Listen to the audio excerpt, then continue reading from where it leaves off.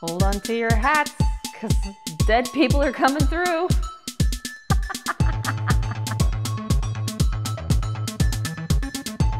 The play is a one-woman show about a woman named Stella Estrella. She's this really gifted medium who has the power to convey souls from the afterlife to the audience. And she comes from a long lineage of mediums, and it is a workshop that she's putting on where we see her slowly start to come to kind of her wit's end about the toll it has taken to channel these spirits and have these people essentially take her over.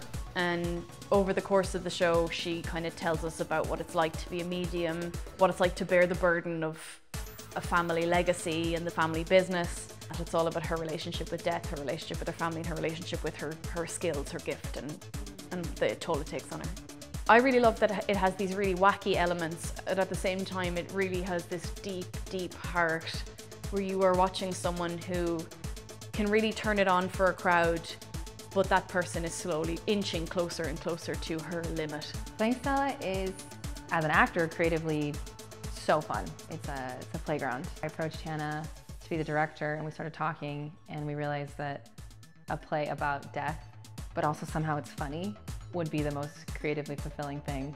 We had a conversation soon after we met that we had both had this real keen interest in like death and grief, and so it just felt like a really kind of natural thing to make work about that. That was very funny, like we laugh a lot together and we're both very silly, and so it kind of organically came from something there about both our interest in like the morbid and our interest in like the humorous.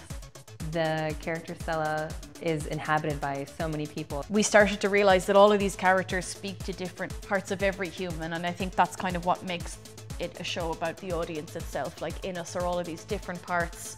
They manifest in all different ways, and all of those people wreak havoc on you and your body and your mind. I think audiences can expect a very wacky and heartfelt play where someone will tell us more about their thoughts about the world and like happiness and grief and joy and taking control of your own life. So it is quick and fun, but it's also heartfelt.